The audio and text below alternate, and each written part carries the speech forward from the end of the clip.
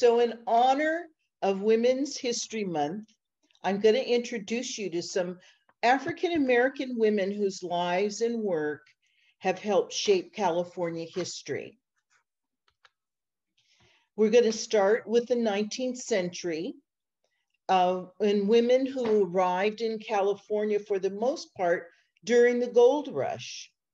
Their bravery personifies the quote from one of the women we'll meet today, who said when she was talking about the risks she'd taken in her life, "I'd rather be a corpse than a coward."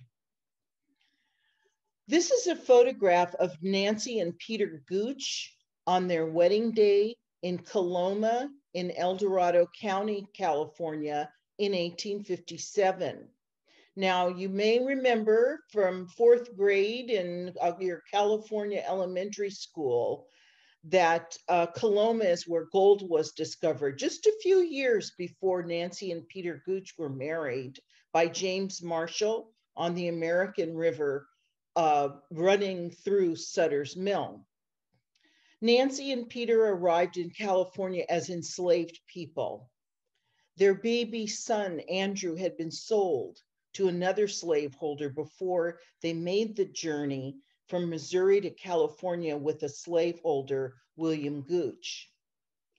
Nancy and Peter bought their freedom in 1850 in California and began farming and buying land in Coloma. After many years of searching, and after Peter died, Nancy was reunited with her son. He was a grown man now, Andrew Monroe, his wife Sarah, and their children. The family, together with Andrew there, amassed over the years more than 600 acres in El Dorado County, with fruit orchards, vegetable and flower gardens, and groves of fir trees. What you're seeing is a picture of a house on the left built by Pearlie Monroe, who was Andrew's eldest son and Nancy's eldest grandchild. And it's next to a blacksmith shop, which was also built by Pearlie Monroe. And both of them are still standing in Coloma as part of Marshall Gold Discovery State Historic Park. In the 1940s, the state of California purchased hundreds of acres of the Monroe family property. And the Monroe family property included the site of Sutter's Mill, the location of that historic discovery. And the state used the property to build the historic park. Nancy Gooch is buried in Pioneer Cemetery in Coloma, and you can visit many of these landmarks. Mary Ellen Pleasant is the source of our quote for this section. Toward the end of her life, she wrote, "My cause was the cause of freedom and equality for myself and for my people, and I'd rather be a corpse than a coward." Mary Ellen Pleasant was one of the wealthiest women in San Francisco. She brought a fortune with her when she arrived in San Francisco in 1852 from Massachusetts with her husband and daughter. She invested in gold mines and real estate. She operated boarding houses, laundries, and restaurants. And this is a picture of one of her mansions in San Francisco before it was torn down in 1927. She used her wealth in the battle for freedom. She gave to anti-slavery causes, including helping John Brown finance his raid on Harper's Ferry in 1859. And a lot of people also are surprised to find out that because California was admitted to the Union as a free state in 1850, that slavery was practiced in the state. And Mary Ellen Pleasant was one of the people who helped hide fugitives, helped finance lawsuits against slavery and other activities. This is a picture of an omnibus railroad company streetcar in the 1860s. Mary Ellen Pleasant was also among several African-American citizens of San Francisco who sued streetcar companies for racial discrimination. And what happened in these cases was either the conductors refused to stop and pick up Black passengers, or once they discovered Black passengers, the conductors threw them off the trains. And there were several people, if in the lawsuits that I read, who suffered very serious injuries because of this. Mary Ellen Pleasant won her lawsuits in court, and there were others, as I mentioned, like Charlotte Brown, who sued and won. But it wasn't until 1890 and California legislature passed its first Civil Rights Act, the Dibble Act, that it would become illegal to discriminate based on race in public accommodations in the state. In Los Angeles, a landmark court case freed Biddy Mason and her family in 1856. Biddy Mason and her family had trekked with their Mormon slaveholders, Robert and Rebecca Smith, from Mississippi to Southern California. And when they arrived, Smith kept his captives trapped in the Santa Monica Mountains. There are even, the Santa Monica Mountains is part of a national park system, and there are even park rangers now that give tours and tell stories about the experiences of Biddy Mason and her family when they were held captive in the 1850s. But what Biddy and Hannah, who was another woman among the enslaved with her family, they had in their time in Southern California met free Black people in Los Angeles and in San Bernardino, who let them know that California was a free state and it might be possible if they took action to win their freedom. One of those people, Robert Owen, who's a fascinating character himself, a wealthy African-American man who owned a livery stable and a lumber business in downtown Los Angeles. Robert Owen got the Los Angeles County Sheriff to bring a writ of habeas corpus, and Owen and 10 of the vaqueros who worked for him in his stable rode on horseback with the sheriff into the mountains and rescued Biddy, Hannah, and their families. In the ensuing court case, Biddy couldn't testify because at this time, California had a state law prohibiting African Americans from testifying in court. The judge, Benjamin Hayes, met with Biddy in chambers, and at the end of the trial, after speaking with her, he declared that according to his interpretation of California's Constitution, Biddy and her family were forever free. This is a picture of the Biddy Mason homestead in downtown Los Angeles in the 1860s or early 1870s. She worked as a nurse and a midwife, and with the help of Robert Owen, began buying real estate. She was one of the early people to invest in the future of Los Angeles.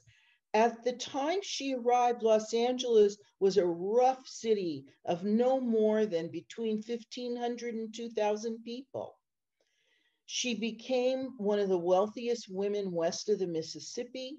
She was well known among all racial groups and throughout the community as a philanthropist, a nurse, a founder of First African Methodist Episcopal Church. She was so well known that when she died, she was eulogized in the Los Angeles Times.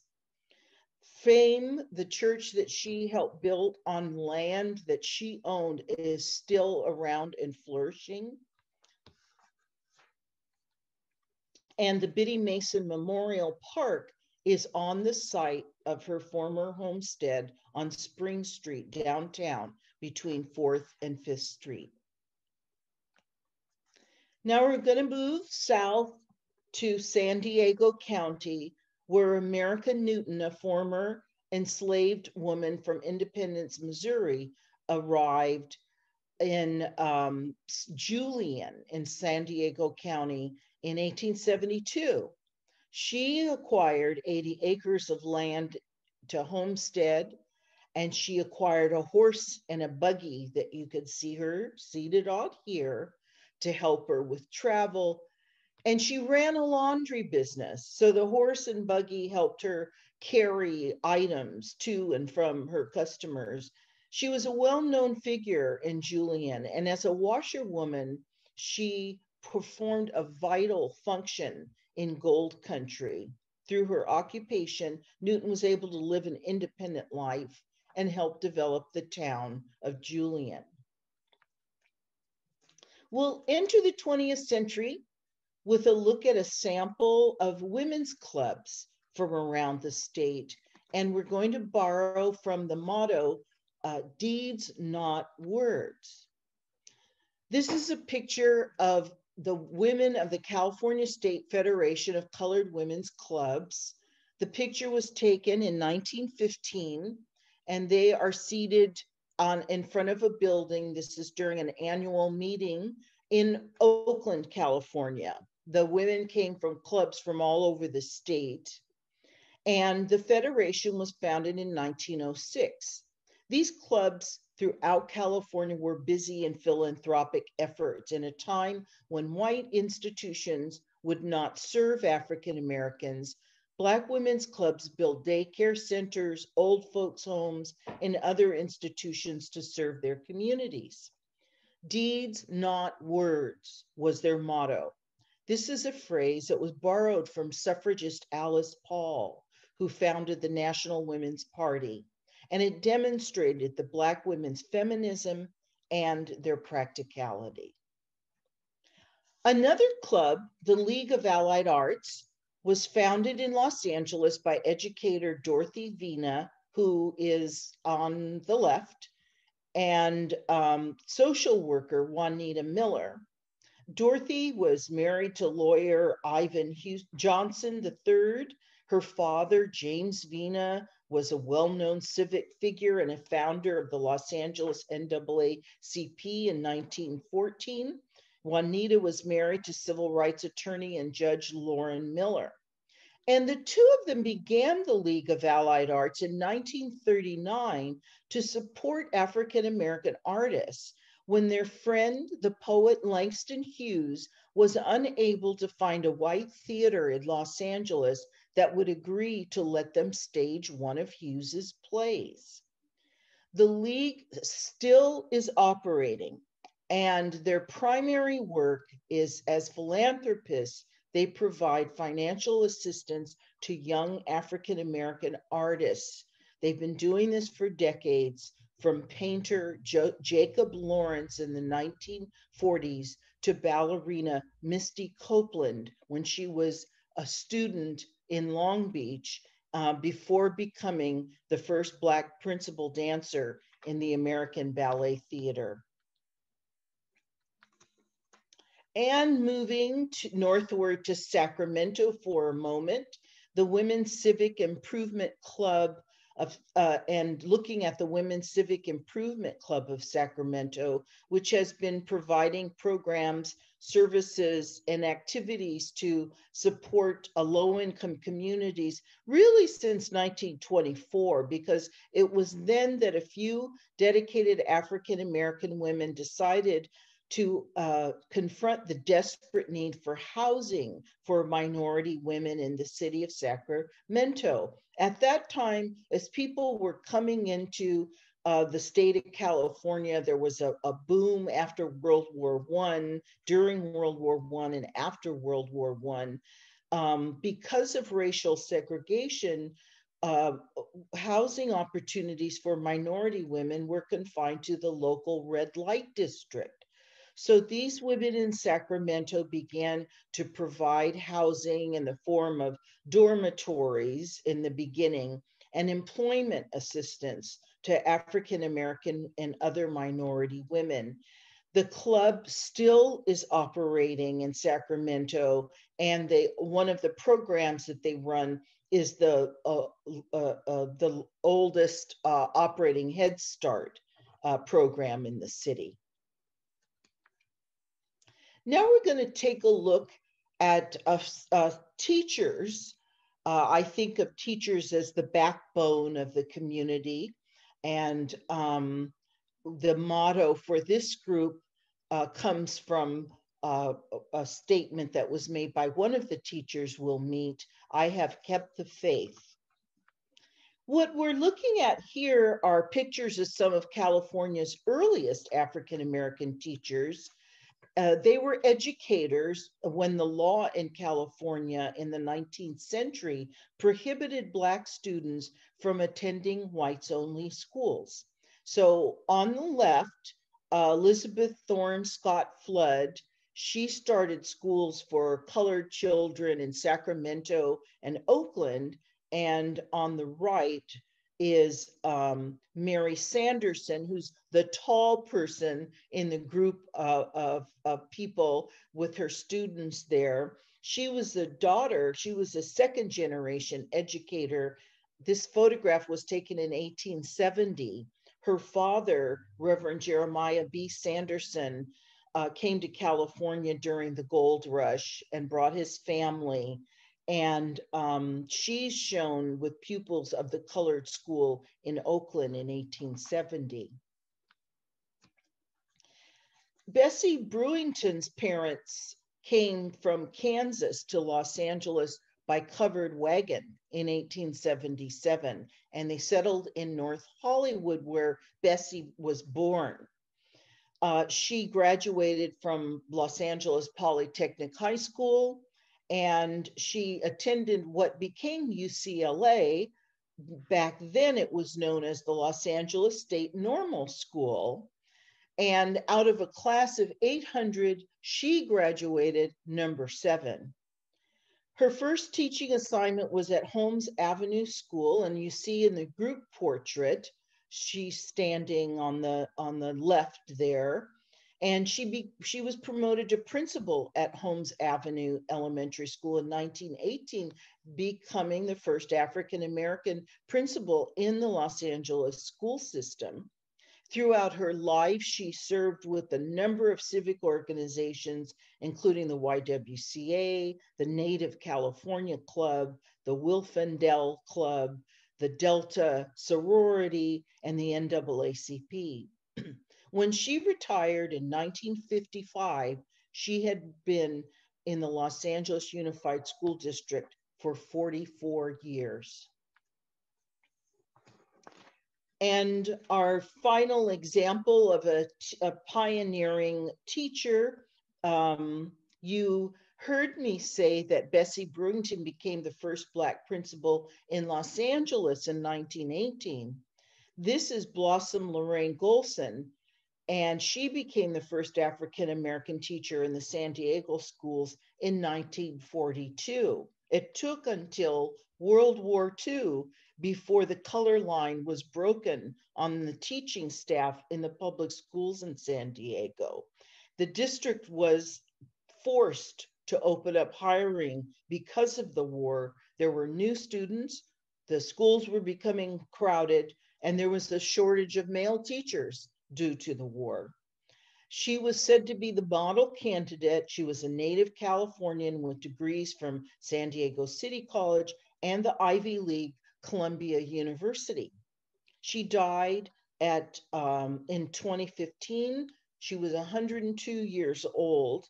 Her obituary led with a Bible verse from 2 Timothy, and that's where we get the motto from this section, which says, I have fought a good fight.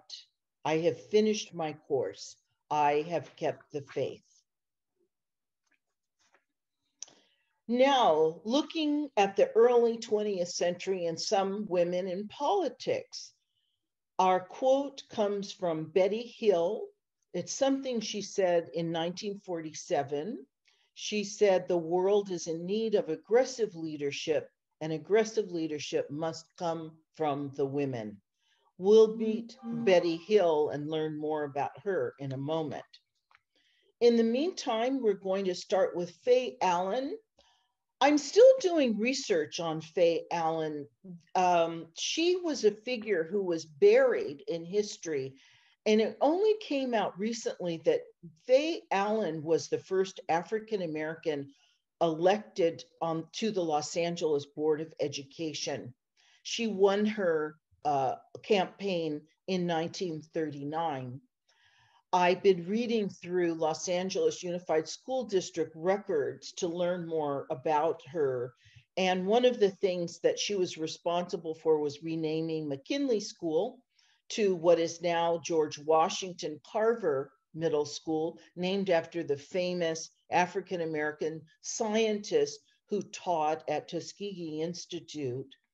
And she also was responsible for raising issues and bringing in experts and speakers to board meetings on the need for African-American teachers and counselors in the nearly all-white faculty and staff of the district at that time. Betty Hill was a founder of the Los Angeles NAACP in 1914. One of the things that she accomplished was she led a multi-year legal battle against the city of LA's segregated public swimming pools. A lot of people don't know that in 1926, the Playground Commission of the City of Los Angeles officially segregated recreation centers and swimming pools. Black children were only allowed to use public swimming pools one afternoon of the week. Because of her leadership, that changed in 1931. And it's a marvelous, very dramatic story of that protracted struggle, the community organizing that took place. In 1940, Betty Hill, continuing in her life of politics, became the first Black female delegate from west of the Mississippi at the Republican National Convention. All her life, she fought racism and misogyny and championed civil rights. She founded an organization called the Women's Political Study Club, which had a great deal of clout. When she died, her obituary in the Los Angeles Sentinel read, "No history of political life in California can be written without a chapter or two devoted to her." And her former home on 37th Street is a historic monument.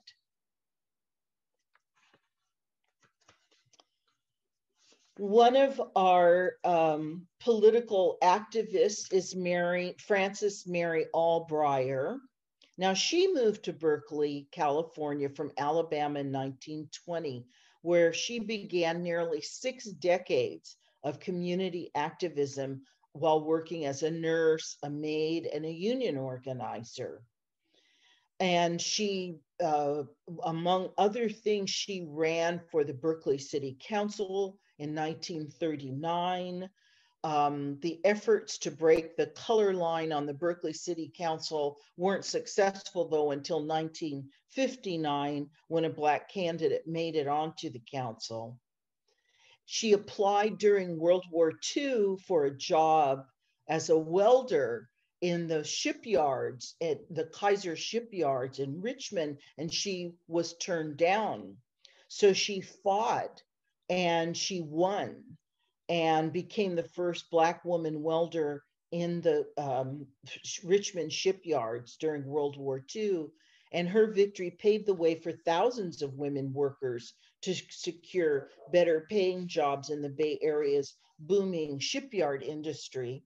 If it wasn't for people like Frances Mary Allbrier, we wouldn't be talking about Rosie the Riveters being a diverse group of women.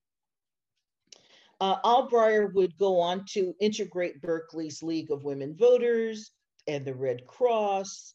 She was a prominent member of the National Council of Negro Women. In her later life, she became a peace and disarmament activist and a pioneer for fighting for the rights of senior citizens and people with disabilities.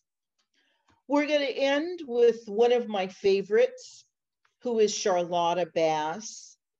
Now, we all know that California is home to the first Black woman and South Asian woman to become Vice President of the United States. Kamala Harris. But many people don't know that California is also home to the first African-American woman to run for the office of vice president. Charlotta Bass was the vice presidential candidate on the Progressive Party ticket with Vincent Hallinan in 1952. She was also the crusading publisher of the largest African-American owned newspaper in the Western United States. The California Eagle was established in 1879, and she began running it in the early 20th century and was the publisher for 40 years. This picture was taken outside the office of the California Eagle on Central Avenue in Los Angeles. Well, this has been just a small sampling of some of the Black women leaders who have helped shape California, and I want to thank you for sharing their histories with me. Thank you, Ms. Anderson. I love seeing all of these photos. It really brings these stories of these real people who had such an impact to life when we get to see them, you know, in front of their homes or their portraits for, you know, LAUSD and their districts. So I thank you for the time that you have taken to research and to steep in this history and really pull out a lot of what is missing from top line history that is taught to us all in education, or what we are exposed to. And I kept hearing every story was a female who took a risk, who was brave. They were all so savvy, so many entrepreneurs rising from very little to becoming very wealthy, and not just financially wealthy, but expending what their experience is to all the people. And I love all of these clubs that are created, that it really was to promote feminism and education, philanthropy, just the care of others. So I love that you named this deeds, not words, because they all really did lead by example. So lots of praise for you in this presentation in the chat. So I want to extend some of that to you as well. And I love the comment from your colleague, Ms. Ivor, over at CAM, that your research could really be expanded and used in the LA school system, that, you know, we shouldn't have to come to a lifelong learning women's forum to be exposed to such important information. So at this time, is there anyone within our group that has a question that they would like to pose to Ms. Anderson? I tried to wait, ladies. I waited as long as I could. Mary Ellen Pleasant from San Francisco. Is there, do you know, is there a relationship, a connection with the Mary Ellen Pleasant that is featured in Daughters of the Dust? I'm sure, you know, I've known Julie Dash for a long time. I remember when she was a film student, and so we go way back. And I know that Julie had that history in mind by naming that character. Absolutely. Yes. And you know what happens with so many of these historical figures, they end up getting lost, but during their own lifetimes, they were very well-known people. They were in the public eye. Part of the reason that we can document them today is because they were in the newspaper, making a splash, being visible. So, you know, one of the things that we historians do, and especially in a place like the California African American Museum, is not only do we work to restore this history, but we also have to ask the question, why were these stories buried in the first place? And, oh, absolutely. you know, our country is experiencing a level of reckoning with the past. And this is part of what we have to deal with. None of the women that I talked about today, and it's really just a tiny sample, almost, you know, arbitrary sample, but none of the women that I talked about today were invisible or obscure figures during their lifetime. Wow. Thank you for highlighting Biddy Mason. I serve on the ministerial staff at First AME in Los Angeles, and we honor and lift up Biddy Mason all the time, but I had never heard that they were rescued from the San Joaquin Mountain area. Thank you for sharing that. Every time we get together and talk about our past, be it African American history, Asian American history, Native American history, there's more to discover. There's more that comes out. And this was a watershed moment for me because, as Dr. Shanetta Witherspoon said in the chat, my spirit is just stirred. I'm really inspired by this presentation. There is so much more that I could say, but I'm going to be quiet and give others an opportunity. I think I saw Jennifer Miyake Trapp with a question that popped up and others. So I'm going to shut down for a moment, if I can, and give room for others. Terrific. Well, I will pose Dr. Miyake's trap to you, and she leads our K through 12 education programs within the Graduate School of Education and Psychology. And so her question pertains to this information that you've given us. How would you suggest we advocate for inclusion of just the tip of the iceberg that you shared with us today, these important women, so that it is integrated into the K-12 school curriculum? Yeah, it's a tough question because let me answer that in a kind of a sideways way, if you don't mind. When I was a director at the California Historical Society, we worked with the State Department of Education and an outfit that I'm sure you're familiar with called the California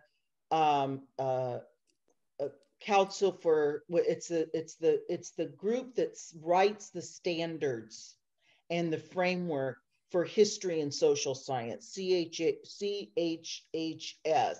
or CHSS. I always forget, but we worked very closely with the group that writes the standards and the framework for history and social sciences and the Department of Education. We received a large grant to create an online teaching tool. It's a website called Teaching California. And what our interest was, because we were collections people and because we work with historical materials, our interest was to provide teachers and public school students with grade appropriate access to primary source materials to learn history and social sciences, which is a rare thing. Primary source materials like you saw in my presentation.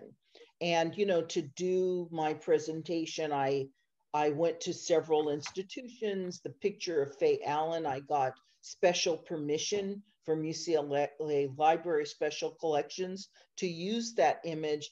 And I was glad that they gave me permission because I acquired the collection that had that image in it. So I wouldn't have been happy if they told me no.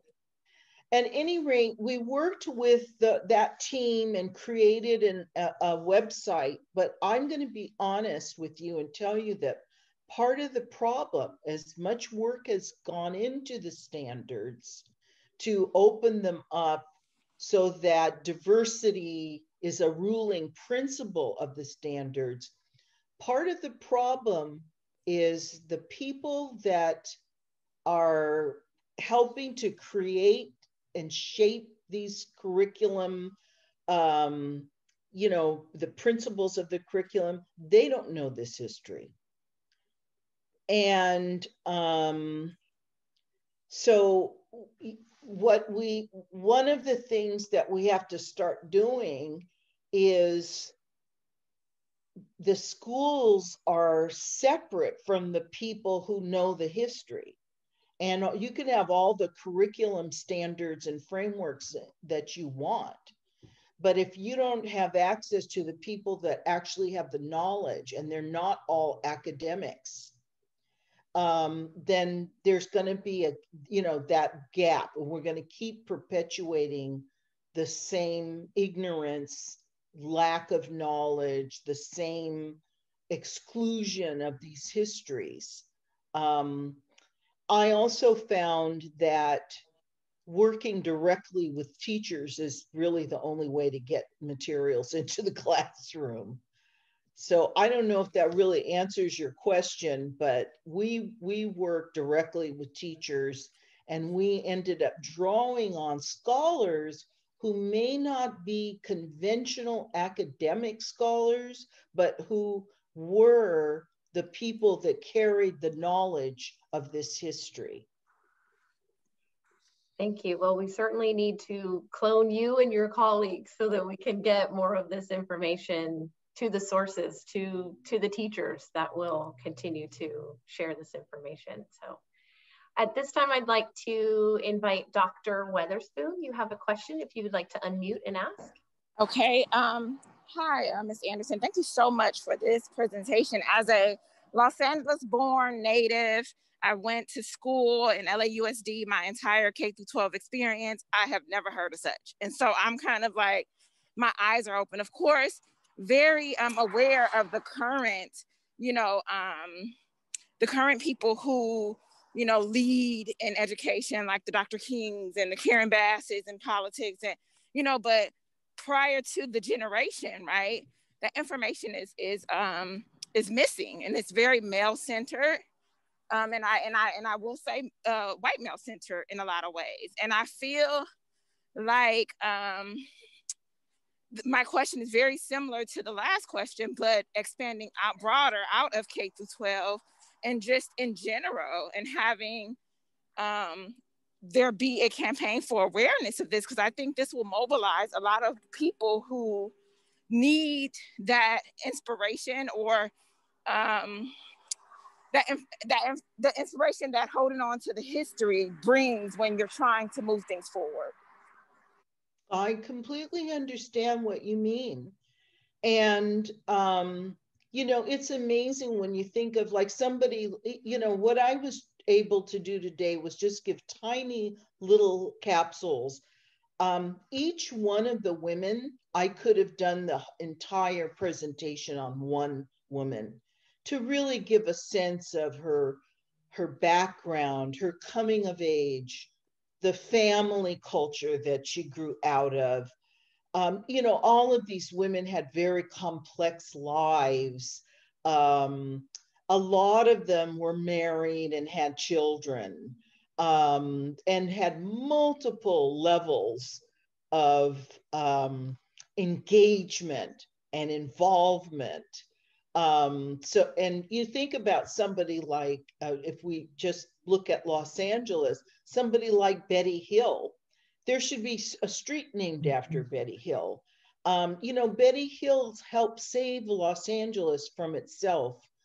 You know, people don't know that in 1926, the Parks Commission segregated the public swimming pools and just took it upon themselves, you know, to build Jim Crow into the leisure activities of hundreds of thousands of families in the city. And it also was true in the county.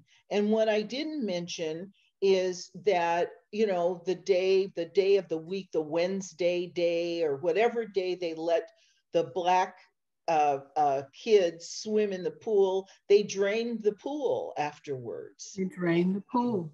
And yeah. This was Los Angeles, California in the 20th century.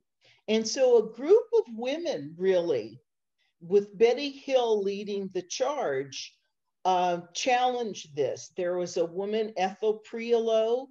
The Priolo family still lives in Los Angeles. In fact, Ethel Priolo was the widow of George Priolo, who was a major in the United States Army.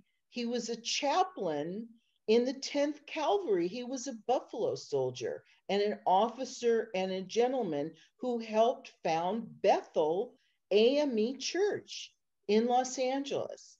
So, and Ethel agreed with Betty Hill and the group that they had, the Women's Political Study Club, that she would be the plaintiff in the case. She came from this upstanding family, the widow of an Army officer and a chaplain. And the way the case went on and on and on, it's just, you could make a movie, out of it. But now people use these pools in their neighborhoods and they don't think about it. They have no idea. Every time someone takes a dive into a public pool in the city of Los Angeles, in the county of Los Angeles, and in other areas of California, they're diving into history. And, we are missing something when we don't know this. I agree with you. So we have to find ways, and I'm hoping that we at CAM, I actually have a proposal into our wonderful executive director. I'm hoping that we at CAM can play a role in helping create structures to connect people with this history throughout the state. If you look around California, unlike other states, in the Deep South, in New England, that do teach people about history, where historical societies, play a larger role. We don't have a lot of that in California. I helped run for a while the state, the California Historical Society is the official historical society of California. It's a small organization that has no public funding. In Wisconsin, the Wisconsin Historical Society is a state historical society. It's 100% funded by the state. If you look, in other states in the South and New England, you have Black historical societies. There's more Black historical societies in a place like Rhode Island and Connecticut than there are in California. Yeah. So our sense of the importance of history in California has always been challenged. California is a place where people come to forget their history, right? To start anew, to tear down the old. But I think it's, if we want people to begin to have access to this knowledge, then I think we have to start looking at history differently than we do now. Completely agree. And I really can't fathom that California being such an influence on culture, that our own culture is not supported by the state to have a historical society, much like other states here in the US. Dean Williams, did you have one more question, thought you wanted to share? I see it on your face, please. Yes. Each person represented here, every woman has history. Every woman, I contend, on our Brady Bunch screen here this morning is one who has been the first in something. First in their family, first in their neighborhood, first in something. And that needs, I am convinced that needs to be told. For everyone's history, that needs to be told. I heard you say that the ladies you highlighted today had very public lives. You know, they're recorded in the newspaper, the LA Sentinel, things of that nature. I would ask you to give each and every one of us a couple of tidbits. These might be things we already know, but we just haven't been doing. And if we have, I want you to encourage us to do more. But tidbits on how we can get our firsts, even if it's the second or third person, whatever. But how can we get more of our history known, recorded, so that generations from now, we don't lose all of this. Every woman on this screen is a bearer of great stories. Their wounds are full of great story. How do we get them recorded for perpetuity? You know, just a few tidbits. I think that people should start with their own families, whether it's their direct family, their grandparents, or their father's aunt, or somebody who's close in their circle. You don't have to travel far to find history that's been made. Most of us, what happens is, you know, the way that the historical discipline has been practiced has kept people out. And that's changed in a lot of ways. But most people modestly believe that their lives don't have historical meaning. So the first thing I would do is challenge that and say, look at your own family, look at your grandparents, look at your great-grandparents, connect the younger people in your family to the elders in your family. And at the very least, have a sense of what we do in the archives of preservation. Start to document and record. I have heard so many people, I'm sick of it, actually. I have no sympathy anymore. I have heard so many people say, I wish, you know, their grandparents died and I wish I had recorded them. I don't want to hear that. Do it now. You have a young person do it. Record interviews. That's one thing. And the other thing is to hang on to certain kinds of items in your family. You don't have to hang on to every birthday card that somebody sends, but you know, when you look at things in your circle, in your family, that there are some things that have meaning, you know, that family Bible or other things that are going to have meaning, historical meaning, that trace generations back. So that's it would be the first thing I would say would be to start with your family. Thank you. Thank you.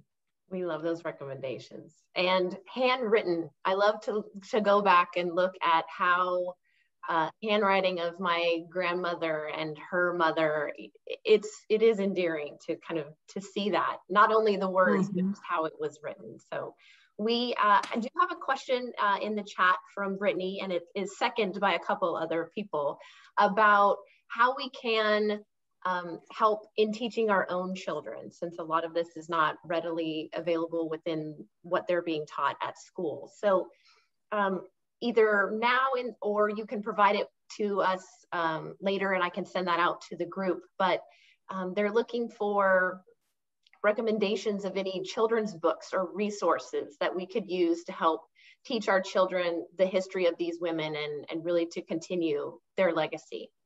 Well, I think that what I'll do is I'll consult with my colleague, Denise McIver, who's our research librarian and our reference librarian at CAM. And I'd be glad to work with her to put together like a little bibliography. One thing I feel very hopeful when I look at children's literature, because that's been an area. There are books, biographies of historical figures for children who, and these figures have not been written about for adults yet.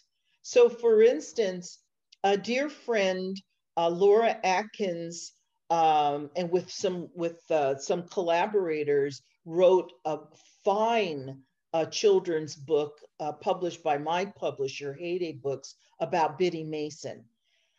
It's called Biddy Mason Speaks Up. And it's the best researched thing I've ever read.